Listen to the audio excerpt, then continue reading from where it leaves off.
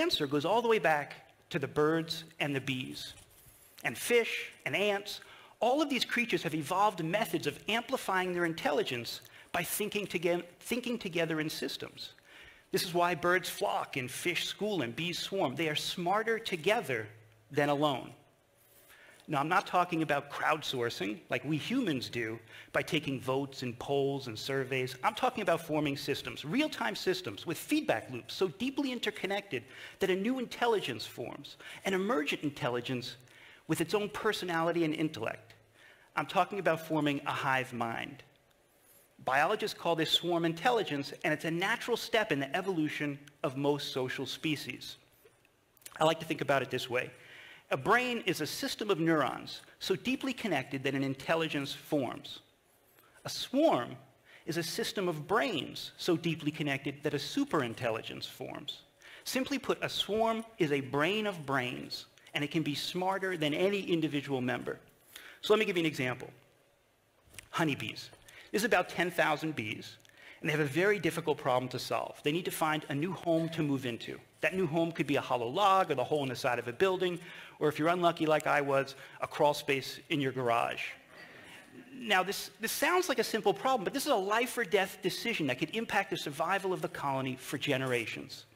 So to solve this problem, the colony sends out hundreds of scout bees, which search a 30-square-mile area and find dozens of candidate sites. That's the easy part. The hard part is that they then need to pick the best possible solution from all the options that they've discovered. Now here's the rub. Honeybees have a tiny brain. It's smaller than a grain of sand and has less than 1 million neurons. You have 85 billion neurons. So however smart you think you are, divide that by 85,000, and that's a honeybee. You probably don't want a honeybee picking a new home for you. And yet honeybees are very discriminating house hunters. They need to find a new home that's large enough to store the honey they need for the winter, that's ventilated well enough to stay cool in the summer, that's insulated well enough to stay warm on cold nights, that's protected from the rain, but also near a good source of clean water. And of course, it needs to be well located near good sources of pollen. This is a complex, multivariable problem. And to optimize survival, the bees need to pick the best possible solution across all of the competing constraints. And remarkably, they do it. Biologists have shown that honeybees pick the best possible solution over 80% of the time. If you were a human CEO and you needed to find the perfect location for a new factory, you'd face a similarly complex problem, and it'd be very difficult to pick the optimal solution, and yet honeybees can do it. Let's think about that. A honeybee has a brain so tiny that it can't even conceive of the problem, but when they think together in a system, they can solve it so accurately they can rival a human brain. How do they do this? They do it by forming a swarm intelligence, a brain of brains that combines the knowledge and wisdom and insight and intuition of the group and converges on optimized decisions. I know what you're thinking. Really? These are honeybees. How do they express opinions? How do they combine opinions? They do it remarkably by vibrating their bodies. Biologists call this a waggle dance, because to us humans, it looks like the bees are dancing. But really, they're generating signals that represent their support for the various home sites under consideration. And by combining these signals, the bees engage in a multi-directional tug-of-war, pushing and pulling on the decision until they find the one solution that they can best agree upon. And it's usually the optimal solution. And unlike us humans, the bees don't entrench, they don't fall into gridlock, they don't settle for a bad solution that nobody's happy with. They find the solution that's best for the group as a whole. And I point this out because the phrase hive mind often gets a bad rap, implying a group of mindless drones who can't think for themselves. That's certainly how science fiction portrays it, but it's just not true. A hive mind is nature's way of aggregating the diverse perspectives of a population and maximizing their collective wisdom.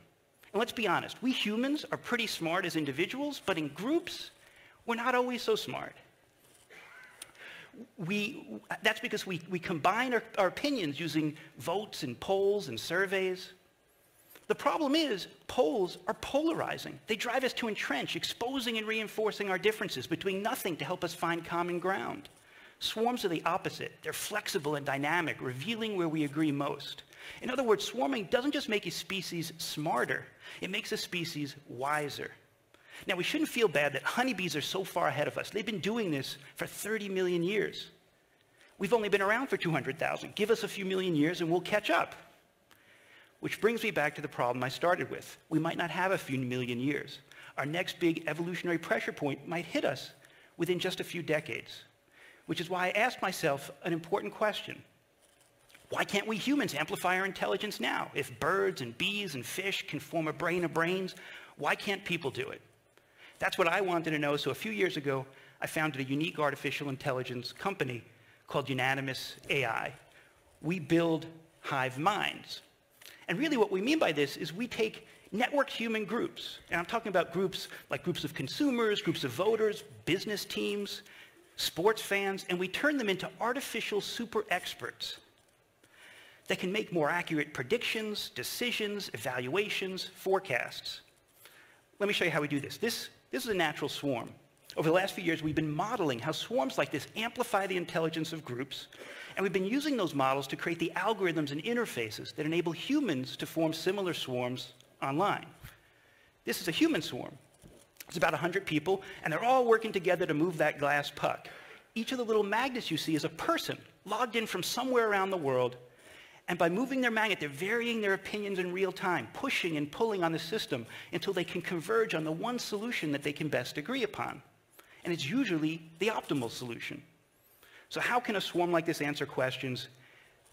Let me show you some examples. So last year, CBS challenged us to predict the Kentucky Derby. Not just the winner, the first 4 horses in order.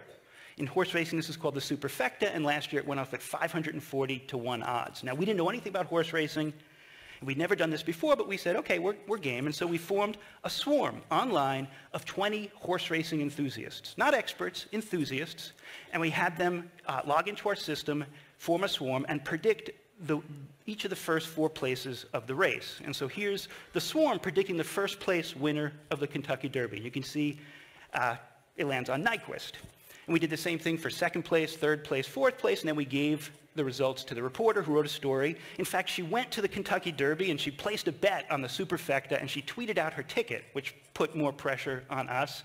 And so how did we do? Well, we nailed it. Anyone who had placed a $20 bet on those horses that the swarm predicted would have won $11,000. I placed a $20 bet, won $11,000. The reporter placed a bet. A bunch of her readers placed bets. One of her readers reported winning $50,000 by betting on the picks of this swarm. Now, this is remarkable, but what's actually more amazing is that of the 20 people in that swarm, not a single one of them got all 4 horses right on their own. In fact, had they just taken a vote, they would have only gotten 1 horse right out of 4. But by combining their intelligence in a system, they were perfect. That's the power of swarm intelligence. Here's another example. Last year, Newsweek asked us to predict the Oscars for them. And so we formed a swarm of 50 movie fans. Not experts, just regular movie fans who connected to our system online, and we asked them to predict each of the categories in the Oscars. And so here's the swarm of 50 people predicting Best Actress. And so you can see the 50 people pushing and pulling, moderated by AI algorithms, and they converge on Brie Larson. And then we did the same thing for each of the categories, and then we gave the results to Newsweek, and Newsweek published our predictions, which again puts pressure on us. And so how do we do? Well, it's interesting to compare the individuals to the swarm. So those 50 average movie fans as individuals were 40% accurate on their own, which doesn't sound great, but predicting the Oscars is hard.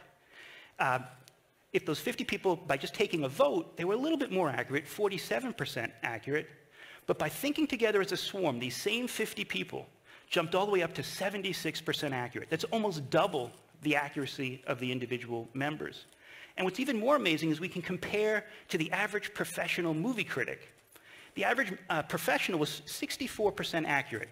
In other words, by thinking together as a system, these regular movie fans became an artificial super expert that outperformed the New York Times, the LA Times, the Washington Post, the Hollywood Reporter.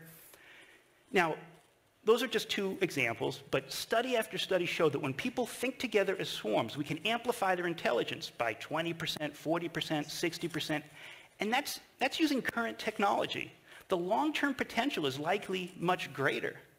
After all, if a swarm of bees can solve problems that rival a human brain, a swarm of humans should be able to solve problems that we can't even conceive. We should be able to eventually form a true superintelligence. And because the building blocks are people, tapping not just our knowledge, but our values and morals and sensibilities, the resulting superintelligence will not be alien. It will be human, just smarter and wiser. In fact, we might be able to solve some of the hardest problems we face, like poverty and inequality and sustainability. And so the next time someone uses the phrase hive mind as a negative, remember this: if honeybees could observe how we humans make big group decisions, like electing our leaders, or resolving our conflicts, or planning for our future, they might think we're the primitive ones. But not for long. Thanks.